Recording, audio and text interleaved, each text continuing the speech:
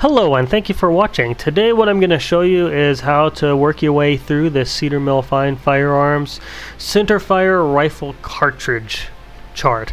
Now what this is a chart or a Google sheet designed to display information in a spreadsheet so that you can isolate and identify different rounds for whatever purpose you have. In this case, this one's designed for hunting.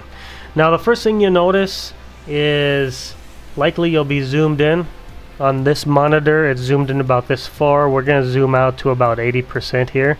You can see it up in that little corner there, and this will give us the ability to look at the entire chart completely, which will be a lot more helpful than looking at one half or the other half.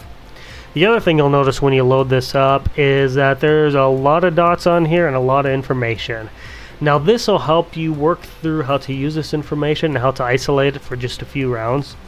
But to start off here, what you're going to see is you're going to see two halves.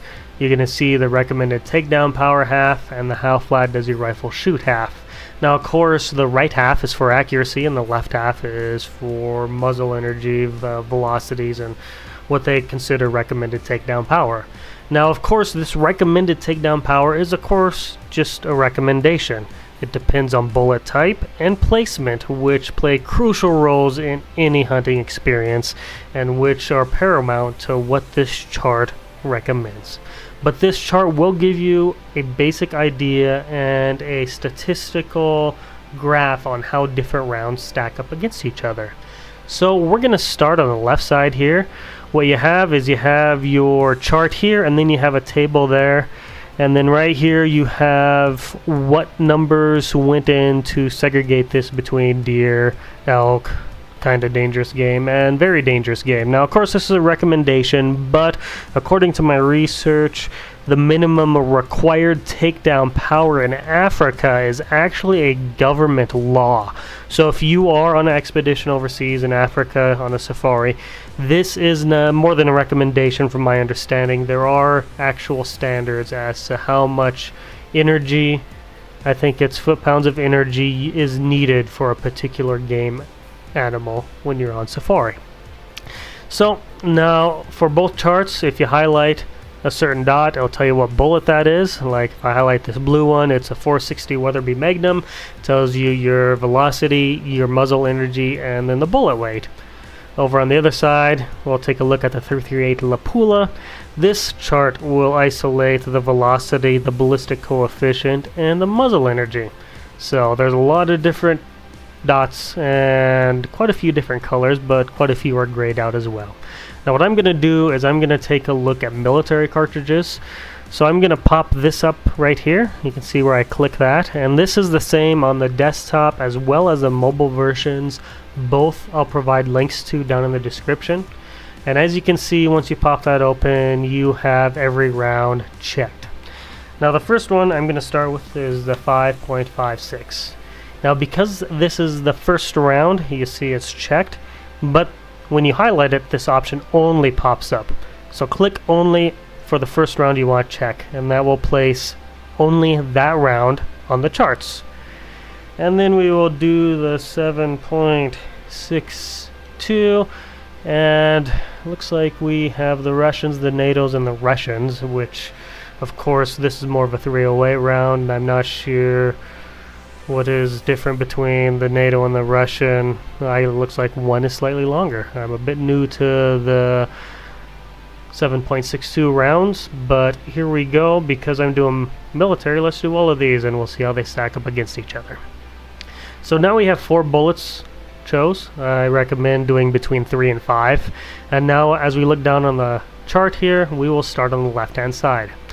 Looks like the 7.62 by 54 millimeter Russian definitely has the most energy, but it definitely does not have the most velocity. Most velocity, of course, is the 5.56, which is pretty typical. Least velocity and the least amount of energy, of course, is the 7.62 by 39, which in my experience I do find to be pretty consistent. Now one thing you will notice is that this is in the green area, whereas these go up to the orange and the red area. This is typically deer, this is typically elk or bear, you know, and then up here you have your safari animals. So it looks like the longer, the more 308 style cartridges are more capable for elk and bear, whereas the smaller military cartridges, the 39mm and the 5.56, are better suited for deer, which in my experience I find that to be pretty consistent, but depending of course on shot placement and bullet type, you can go elk hunting with a 5.56. So that gives you a general idea. If we look down at the chart here, we will get more granular data on these rounds, specifically 100-yard and 200-yard statistics. This will tell us on these bullets what the muzzle velocity will be at after 100 yards and after 200 yards. And this is where you really get the meat of this chart, because even though the muzzle velocity and the muzzle energy are high, some bullets really drop off once you get out to 100 or 200 yards. So this chart is where I would go in and take a look at the details to find specifically which round you want to use. So once you have that, and once you have an idea of which round you would like to use for takedown power, then I recommend going over to the accuracy side here. Now on the accuracy side, this one's a bit more difficult to read. It's not exactly the closer to the left or the bottom the better, or closer to the top. It's really kind of a balancing act between ballistic coefficient and your muzzle velocity. Now of course the higher muzzle velocity, the flatter your bullet will shoot, but also the higher the ballistic coefficient, the flatter your bullet will shoot. So for this chart, the closer to the bottom left corner the worse, and the closer to the top right the better. So you kind of have a balancing act here on which is more accurate, your 308, your other 308 NATO, or your 5.56.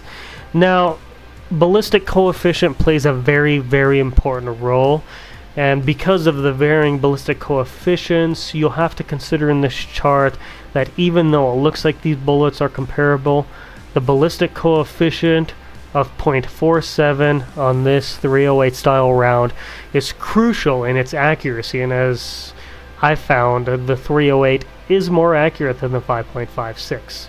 Now if we go down to the granular data in the table here, this will be backed up by showing us that over the 250 yards drop, the 5.56 only drops 6.7 inches, and the 308, the Russian or the NATO, drops 7.6 and 7.8 respectively. So they are pretty head-to-head in that manner. Now of course the 5.62 Russian, it has about a 13-inch drop, 14-inch drop, so if you're shooting over 250 yards, you might want to choose a different gun. So that is a overview on how to use this chart. Now of course this is the desktop version, which is very useful if you're on a computer, but if you want to check it out on a phone, we do offer a mobile version. Both versions will be down in the description, and I thank you very much for watching. If you have any questions or comments, feel free to post them. You can find a link to this on Cedar Mill Fine Firearms website, on their Facebook page. I'm not sure if this will go up on Instagram. It likely won't go up on Pinterest, but you can find Cedar Mill Firearms on both those channels as well. Thank you very much for watching, and have a wonderful day.